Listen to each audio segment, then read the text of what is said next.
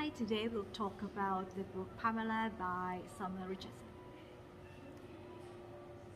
Samuel Richardson was born on August 19, 1689, a few months after the Honorary Revolution. So his father was a furniture manufacturer in the city, which is the central district of commercial finance in London. His father sympathized with Prince Monmouth's rebellion and was slightly involved in it. So after King Monmouth was executed in 1685, James II left London for about a decade. Richardson returned to London when he was 67 years old.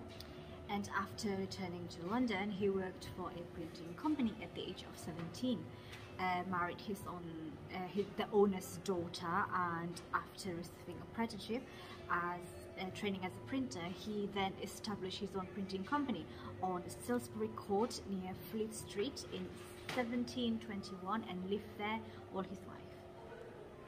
As a young man, he printed a number of writings by figures who fought to re-establish James II, who was deposed against William III, who became king by the Honorary Revolution due to his strong anti-government